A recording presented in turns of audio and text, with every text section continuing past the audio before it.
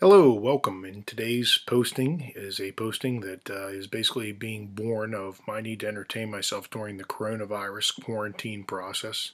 No, I do not have coronavirus, but unfortunately, due to our dear governor and all our other elected officials, we must stay in our houses, which I suppose does have some medical merit, as we do want to take care of our elderly population to make sure that they do not get the coronavirus and, of course, have major medical complications. So to those of you who are bored like me, I thought I'd put this post up. Today's post concerns researching your target species and your waterway. A lot of people ask me, John, how do you get successful at various species of fish in various different waterways, like lake trout and Lake Erie? Who the hell even knew they were there until a few years ago? Well, we knew they were there. The question was, where were they? In what numbers? And with what type of bait would we be able to really raise them up and get some success? Likewise, how can you go to the state of New York and have success with muskie, or to other states like Ohio and have success with major fish species like walleye and muskie?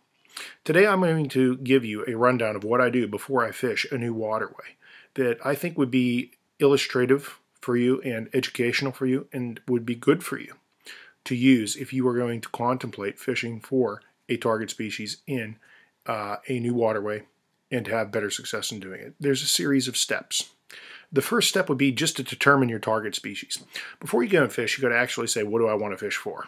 Am I fishing for walleye? Am I fishing for muskie? Am I fishing for pike? Am I fishing for lake trout? Determine the predatory fish, the target species you want to get, and stick with one species. Don't say that, hey, if I go for muskie, I'll pull my walleye gear out if it gets boring. Because what you're going to do is you're going to give up too soon. Top apex predators are few in number. If you look at a food chain and a food web, there are very few coyotes at the top of the web. On land, for example, a terrestrial example, there are a ton of rabbits and mice to feed the few that are up there. It's the same thing with apex predatory fish like muskie, pike, and, of course, lake trout. Number two, research the prey that your target fish is going to want to eat. That's step two. So these fish have lived in a waterway for a really long time to achieve adult size. They grow slowly, in many cases. For years, they've fed on a particular thing in that waterway, and in each waterway, it's going to be different. And after step two here, I'm going to basically show you how you define what prey is in each waterway you're fishing for, so you can make your bait look like it and get a good result. So three, identify your waterway. And then after you identify the waterway where you're going to be fishing, for example, for a pike, or muskie, or lake trout, or whatever, walleye, identify which prey species in that waterway your target fish is going to be eating.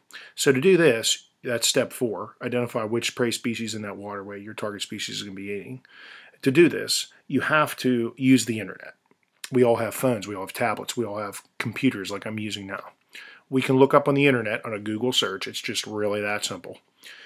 The DNR results, or the Department of Natural Resource results for the state in question, the Department of Environmental Conservation, DEC results, or in Pennsylvania, the Pennsylvania Fish and Boat Commission results from the latest electro survey of that waterway. So if you were to fish, for example, I don't know, Keystone State Park, that's right down the road from my house, you would say Keystone State Park Lake electro survey, and it would come up. The Pennsylvania Fish and Boat Commission did electro survey. It would show you a list of every particular species of fish that was obtained in that electro survey. It would show you the number of fish for each species. And from that, you can see the list of forage species, like the list of bluegills, crappies, suckers, carp, shad, alewife, you name it, whatever it's there in any given waterway, it'll be different, but you'll get a number of each. And you're going to look for the two or the three most prevalent forage fish in that lake. That will get you a short list as to what they're eating. And then step five would be you got to select a lure that looks like it. Now this is where it gets challenging, guys, because there's a lot of lures and a lot of junk on the market. You could go with live bait, but live bait's a pain in the ass. I'll just say it. Live bait dies. Live bait needs aeration. And especially if you're shore fishing, that's a pain in the neck if the water temperature gets really, really hot and you got to try to find a circulation of water that'll keep them alive in a little minute bucket where they're crowded, and oxygen is not exactly prevalent in a crowded minute bucket. They're all breathing. They're all taking up the oxygen that's in the available water. Same thing in a live well. You're running your pump forever. And not everybody has a boat with a live well like me. I could turn my live well into a bait well and get away with it. But it's not that great. Also, the downside to bait fishing is you got to stay stationary. You can't move real quick. And you can't cover ground, which you really need to do well, either by throwing with a trolling motor propelling you along or by just trolling. Cover ground to get as much ground covered to get your bait by a top predatory fish, because like I said, they're few in number because they're at the top of the food pyramid. There's fewer of them than there are forage fish around them. So it's always good to keep moving. So I do recommend getting a lure, but you got to make it look like what they're going to eat and what they've been accustomed to eating for their whole lives. So a few things you got to keep in mind. You got to get the color right. Once you've defined your list of 2 or 3 bait fish in that waterway, get a lure that looks like the colors of those fish. So find 2 or 3 lures that look like each one of those 2 or 3 bait fish that you think your target species is going to be chomping on. Number 2, get the size right. The size and shape right. For example, if you have a forage base that's basically perch, usually anywhere from 4 to 7 inches long, don't get a bait in the color of a perch that's going to be 13 inches long. For a muskie, sometimes it works, but most times you're oversizing it. A muskie's going to say, yeah, it looks like a perch. But what the hell is a 13-inch perch doing here? Not very many perch reach that size. They do. It's extremely rare. And a muskie's going to say, man, I got to use a lot of energy to take that thing down. There's a bunch of 4 or 5-inch perch sitting on the side over there. I'm just going to sort of float below the weed line here. And whenever one of those perch comes too close, I'm going to nail it. Or I'm going to float below a school perch, just lurk in the shadows down the bottom.